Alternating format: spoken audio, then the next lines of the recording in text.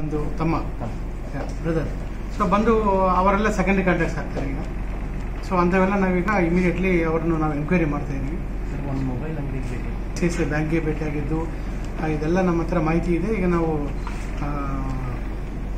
ನಮ್ಮ ಇದು contact tracing app ಅಂತ ಒಂದಿದೆ, ಒಂದು ತಂತ್ರಾಂಶ ಇದೆ. ಅದರಲ್ಲಿ ಅಪ್ಲೋಡ್ ಮಾಡಿದ ಮೇಲೆ ನಾವು ಸಂಜೆಗೆ ನಾನು ಎಲ್ಲರಿಗೂ ನಂಬರ್ಸ್ ಅಪ್ಡೇಟ್ ಮಾಡ್ತೀನಿ, ಪ್ರೈಮರಿ ಕಾಂಟ್ಯಾಕ್ಟ್ಸ್ ಮತ್ತು ಸೆಕೆಂಡರಿ ಕಾಂಟ್ಯಾಕ್ಟ್ಸ್. ಸ್ವಾಬ್ ತೆಗೆದ ನಂತರ ಮಾಡೋದು ಅನ್ನೋದು ಪ್ರೋಟೋಕಾಲ್ ಪ್ರಕಾರ ಈ ILI ಕೇಸಸ್ ನಾವು ತೆಗೆದು ಮನೆಗೆ ಕಳಿಸ್ತೀವಿ. ಮೈಗ್ರೆಂಟ್ಸ್ ಮಾತ್ರ ನಮ್ಮ ಹತ್ರ ಇಟ್ಕೊಂಡು, ಅದು ಕೂಡ ಈಗ ಇತ್ತೀಚಿನ ದಿನಗಳಲ್ಲಿ ಪ್ರೆಗ್ನೆಂಟ್ ಲೇಡೀಸ್ ಅಂಥವ್ರು ಇದ್ದರೆ ಇಮಿಡಿಯೇಟ್ಲಿ ಟೆಸ್ಟ್ ಮಾಡಿ ನೆಗೆಟಿವ್ ಬಂದರೆ ಮನೆಗೆ ಕಳಿಸ್ಬೋದು ಅಂತಿದೆ. ಆಮೇಲೆ ಸೆಕೆಂಡರಿ ಕಾಂಟ್ಯಾಕ್ಟ್ಸನ್ನು ಪ್ರೈಮರಿ ಕಾಂಟ್ಯಾಕ್ಟ್ಸ್ನ ಇವಾಗ ಮನೆಯಲ್ಲೇ ಇರಿಸಿ ಏನಾದರೂ ಸಿಂಪ್ಟಮ್ಸ್ ಇದ್ದರೆ ಮಾತ್ರ ಸ್ವಾಬ್ ತೆಗಿಬೇಕಂತ ಇದೆ.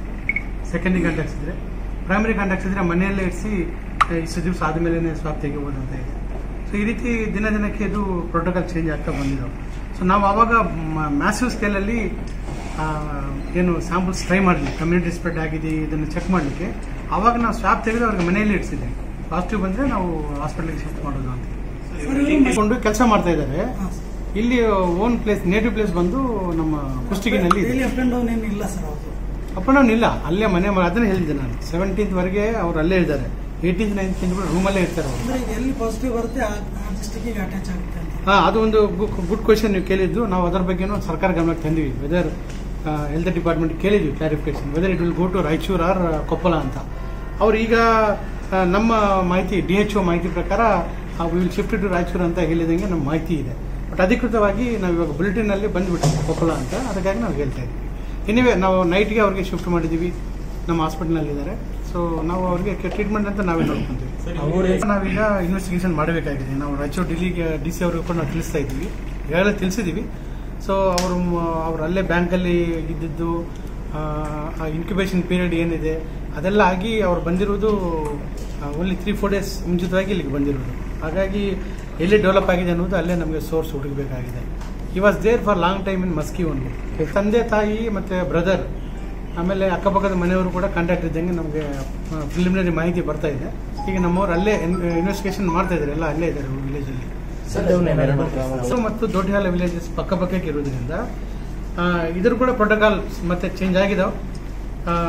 ಯಾವ ಮನೆಗೆ ಬಂದಿದೆ ಆ ಮನೆ ಸುತ್ತಮುತ್ತ ನಾವು ಅಡ್ಮಿನಿಸ್ಟ್ರೇಟಿವ್ ಏನು ಎಷ್ಟು ಮನೆಗಳು ನಾವು ಕವರ್ ಮಾಡಿದರೆ ಸಾಕು ಅನಿಸುತ್ತೆ. ಫೀಲ್ಡ್ ವಿಸಿಟ್ ಮೇಲೆ ಇನ್ಸಿಡೆಂಟ್ ಕಮಾಂಡರ್ ಏನು ತಹಸೀಲ್ದಾರ್ನ ನಾವು ಹಾಕ್ತಾ ಇದ್ದೀವಿ. ಅವ್ರು ಹೋಗಿ ಅಷ್ಟು ಮನೆಗಳನ್ನು ಕಂಟೈನ್ಮೆಂಟ್ ಝೋನ್ ಅಂತ ಮಾಡ್ತೀವಿ. ಈಗ ಬಫರ್ ಝೋನ್ ಅನ್ನೋದು ನಾವು 2 ಹಳ್ಳಿಗಳನ್ನು ನಾವು ಕವರ್ ಮಾಡಬೇಕಂತ ನಾನು ಹೇಳಿದ್ದೆ. ಯಾಕಂದರೆ ಈ ದೋಟಿಹಾಲ್ ವಿಲೇಜಲ್ಲಿ ಬಹುತೇಕ ಜನ ಅಫೆಕ್ಟ್ ಆಗದೆ ಇದ್ರೂ ಕೂಡ ಅಲ್ಲಿ PHC-ನಲ್ಲಿರುವ ಸಿಬ್ಬಂದಿ ಇವರಿಗೆ ಪ್ರೈಮರಿ ಕಾಂಟ್ಯಾಕ್ಟ್ ಆಗ್ತಾ ಇರೋದ್ರಿಂದ ಬಹುಶಃ ಅವರೆಲ್ಲ ಅಲ್ಲಿ ಜನರಿಗೆ ಯಾರಿಗಾದರೂ ಸಂಪರ್ಕ ಏನು ಕಂಟೈನ್ಮೆಂಟ್ ಝೋನ್ ಬಿಟ್ಟು ಉಳಿದ ರಿಮೈನಿಂಗ್ ಎಂಟೈರ್ ಏರಿಯಾ ನಾವು ಬಫರ್ ಝೋನ್ ಅಂತ ಮಾಡ್ತೀವಿ. ಕಂಟೈನ್ಮೆಂಟ್ ಝೋನ್ ಒಳಗಡೆ ಯಾರು ಹೋಗಂಗಿಲ್ಲ, ಬರಂಗಿಲ್ಲ. ಅವ್ರಿಗೆ ಬೇಕಾಗಿರುವ ದಿನನಿತ್ಯ ವಸ್ತುಗಳು ಏನಿದೆ ಅದನ್ನು ನಾವು ವಿಲೇಜ್ ಟಾಸ್ಕ್ ಫೋರ್ಸಿಂದ ಮತ್ತು ತಹಸೀಲ್ದಾರ್ ತಂಡದಿಂದನೇ ವ್ಯವಸ್ಥೆ ಮಾಡಬೇಕಂತ ಹೇಳಿದ್ವಿ. ಈ ಮನೆಗೆ ಈಗ ಪ್ರೋಟೋಕಾಲ್ ಪ್ರಕಾರ ಈ ಆಶಾ ಕಾರ್ಯಕರ್ತರು ಅವರು ಏನು ಡೋರ್ ವಿಸಿಟ್ ಮಾಡೋದು, ಅವರಿಗೆ ಸ್ವಾಬ್ ತೆಗೆಯೋದು ಅಥವಾ ಅವ್ರನ್ನ ಮಾನಿಟರ್ ವಾಚ್ ಮಾಡೋದು ಇವೆಲ್ಲ ನಾವು ಮಾಡ್ತೀವಿ. ಈಗಾಗಲೇ ನಾವು BLOಗಳಿಂದ 1 ಸರ್ವೆ, ನಮ್ಮ ಆಶಾ ಕಾರ್ಯಕರ್ತರಿಂದ door to door survey 2 times ನಾವು ಸರ್ವೆ ಮಾಡಿದ್ದೀವಿ. ಆ ಮಾಹಿತಿ ಎಲ್ಲ ನಮ್ಮ ಹತ್ರ ಇದೆ. ಸೊ ಈ ಕಂಟೈನ್ಮೆಂಟ್ ಏರಿಯಾದಲ್ಲಿ ಮತ್ತೆ ಯಾರಾದರೂ ವಲ್ನರಬಲ್ ಗ್ರೂಪ್ಸ್ ಇದ್ದರೆ, ಅಂದರೆ ಬೇರೆ ಥರ TB ಪೇಷಂಟ್ಸ್, ಆಮೇಲೆ pregnant ladies, more than 60 years age ಇದ್ದವರು, ಆಮೇಲೆ ಶುಗರ್ ವ್ಯಾಧಿ ಇದ್ದವರು, ಈ ರೀತಿ ಎಲ್ಲರೂ ನಾವು ಇಮಿಡಿಯೇಟ್ಲಿ ಅವ್ರಿಗೆ ನಾವು ಐಡೆಂಟಿಫೈ ಮಾಡಿ ಅವ್ರಿಗೆ ಪ್ರೋಟೋಕಾಲ್ ಪ್ರಕಾರ ನಾವು ಮುಂದಿನ ಕ್ರಮ ಜರುಗಿಸ್ತೀವಿ. 2 ಕಂಟ್ರೋಲ್ಮೆಂಟ್ ಒಂದು ಪಾಸಿಟಿವ್ ಪ್ರಕರಣ ಪತ್ತೆಯಾಗಿದೆ ನಿನ್ನೆ. ಇದು ಒಂದು ಮೇಲ್ 27 ವರ್ಷ ಮೇಲ್ ಪರ್ಸನ್, ಪೇಷಂಟ್ ID 2254. ಇದು influenza like illness ILI case ಅಂತ ಇದು ನಾವು ಸ್ವಾಬ್ ತೆಗೆದಿದ್ದೀವಿ. ಈಗ ಆಲ್ರೆಡಿ ಇವರು ಪೇಷಂಟ್ ನಮ್ಮ ಇದರಲ್ಲಿ ಡಿಸ್ಟ್ರಿಕ್ಟ್ ಹಾಸ್ಪಿಟಲಲ್ಲಿ ಇದ್ದಾರೆ, ಕೋವಿಡ್ ಹಾಸ್ಪಿಟಲಲ್ಲಿ ಇದ್ದಾರೆ. ಸೊ ಇವರ ನಾವು ಹಿಸ್ಟ್ರಿ ನೋಡಿದರೆ 17ನೇ ತಾರೀಕು ಅವರಿಗೆ ಫೀವರ್ ಬರುತ್ತೆ. ಇವರು basically agriculture field officer in Canara bank Maski. But ಇವರು ಮನೆ ಇರೋದು ದೊಡ್ಡಹಾಲ ಕೆಸೂರ್ ವಿಲೇಜಲ್ಲಿ ಇದ್ದಾರೆ. 2 ಹಳ್ಳಿಗಳು ಪಕ್ಕ ಇರ್ತವೆ, ಒಳ್ಳೆ ಒಂದು ರೋಡ್ ಮಾತ್ರ ಇರುತ್ತೆ ಮಧ್ಯದಲ್ಲಿ ಅಂತ ನಮಗೆ ಗೊತ್ತಾಗಿದೆ. ಸೊ ಇವರು 17ನೇ ತಾರೀಕಿಗೆ ಫೀವರ್ಗೆ ಚೆಕ್ ಮಾಡಿಸ್ಕೊಂಡು ಅಲ್ಲೇ ಮಸ್ಕಿನಲ್ಲಿ 18, 19 ಕೂಡ ಅಲ್ಲೇ ಇರ್ತಾರೆ ಮಸ್ಕಿನಲ್ಲಿ. 20ನೇ ತಾರೀಕು ಅವರು ನಮಗೆ ಇಲ್ಲಿ ಕೆಸೂರಿಗೆ ಬರ್ತಾರೆ. 20ನೇ ತಾರೀಕು ಕೆಸೂರಿಗೆ ಬಂದ ಮೇಲೆ 21 ಅಲ್ಲೇ ಇರ್ತಾರೆ. 22ನೇ ತಾರೀಕು ಮತ್ತೆ ಅವರು ಮಸ್ಕಿಗೆ ಹೋಗ್ತಾರೆ. ಅವರು ಒಬ್ಬ ಸಿಬ್ಬಂದಿಯನ್ನು ಕರೆಸ್ಕೊಂಡು ಅಲ್ಲಿಂದ ಅವ್ರ ಜೊತೆಗೆ ಮತ್ತೆ ಮಸ್ಕಿಗೆ ಹೋಗಿ ಮತ್ತೆ 22ನೇ ತಾರೀಕು ವಾಪಸ್ ಬರ್ತಾರೆ ಅವತ್ತೇ. ಸೊ ಬಂದ ನಂತರ 23ನೇ ತಾರೀಕು ಅವರು ಕೂಡ ಮನೆಯಲ್ಲೇ ಇರ್ತಾರೆ, ನಮ್ಮ ಕೆಸೂರಲ್ಲಿ ಇರ್ತಾರೆ. ಸೊ 24ನೇ ತಾರೀಕು ಅವರು ತಾಲೂಕು ಹಾಸ್ಪಿಟ್ಲಿಗೆ ಹೋಗಿ ಪ್ರೋಟೋಕಾಲ್ ಪ್ರಕಾರ ಸ್ವಾಬ್ ಕೊಟ್ಟು ಬರ್ತಾರೆ, ಮತ್ತೆ ವಾಪಸ್ ಮನೆಗೆ ಹೋಗ್ತಾರೆ.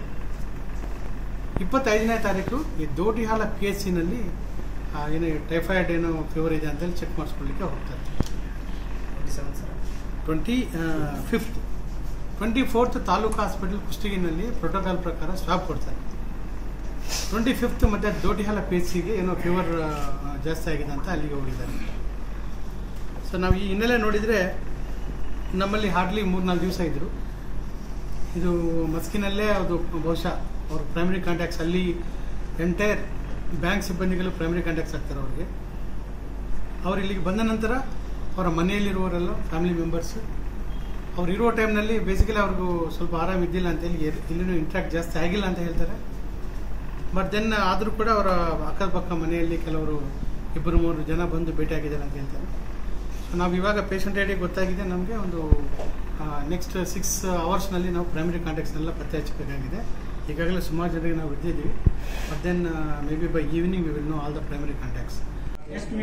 ಅದು 100 ಮೀಟರ್ ಅಂತ ಏನಿಲ್ಲ, ನೀವು ಬೇಕಾದ್ರೆ ಬೀದಿ ಮಾಡ್ಬೋದು. ಆಮೇಲೆ ಅಪಾರ್ಟ್ಮೆಂಟ್ ಇದ್ರೆ ಅಪಾರ್ಟ್ಮೆಂಟ್ ಅಂತ apartment will be containment zone ಅಂತ, ಅದು ಫ್ಲೆಕ್ಸಿಬಿಲಿಟಿ ಇದೆ ಅದರಲ್ಲಿ.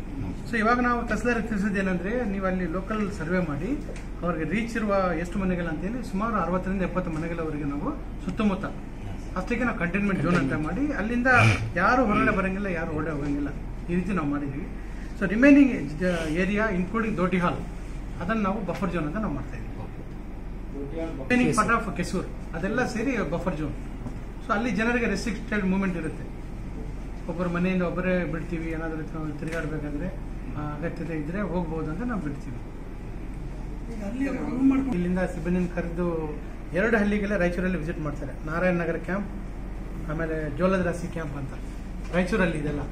ಸೊ ಅಲ್ಲಿ ಹಳ್ಳಿಗಳಿಗೆ ಹೋಗಿ ಜನರಿಗೆ ಭೇಟಿ ಆಗ್ತಾರೆ as part of is work. So ಹಾಗಾಗಿ ಅದೆಲ್ಲ ಈಗ ನಾವು ಅಲ್ಲಿನ ಜಿಲ್ಲಾಡಳಿತಕ್ಕೆ ತಿಳಿಸ್ತೀವಿ, ಅವರು ಅಲ್ಲಿ ಕ್ರಮ ತಗೊಳ್ತಾರೆ.